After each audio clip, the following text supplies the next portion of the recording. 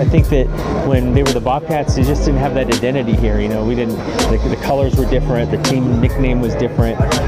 But when they became the Hornets again, I think a lot of people really took hold of that. You see a lot more people in teal and purple on game day. You know, you walk around downtown, people have the jerseys on.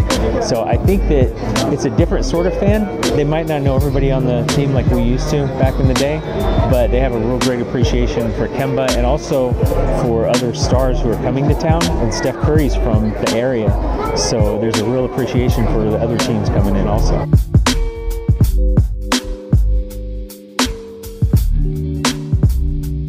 Getting better, I think, with Michael Jordan being the owner of the Charlotte Hornets. There's a lot of excitement about them.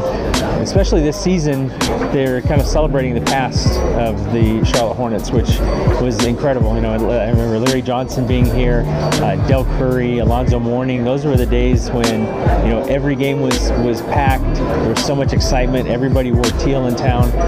Everybody knew everyone. A lot of times these days you'll see a roster for the NBA team, and a lot of the names aren't recognizable. A lot of people are nostalgic for those days, and they're excited today because, you know, you have guys like Kemba Walker, who is an all-time great now for this franchise.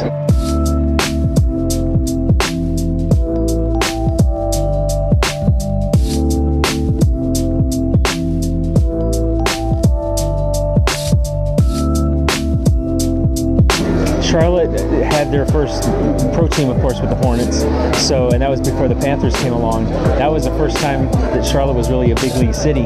And to host something like the All-Star game, you know, you would walk around town and you'd see Magic Johnson and you'd see Larry Bird. And these were legends of basketball that everybody watched, you know, when they were kids and they watched on TV. So it's pretty incredible for Charlotte to have that. Just the buzz around it, I think it really propelled the franchise a little bit.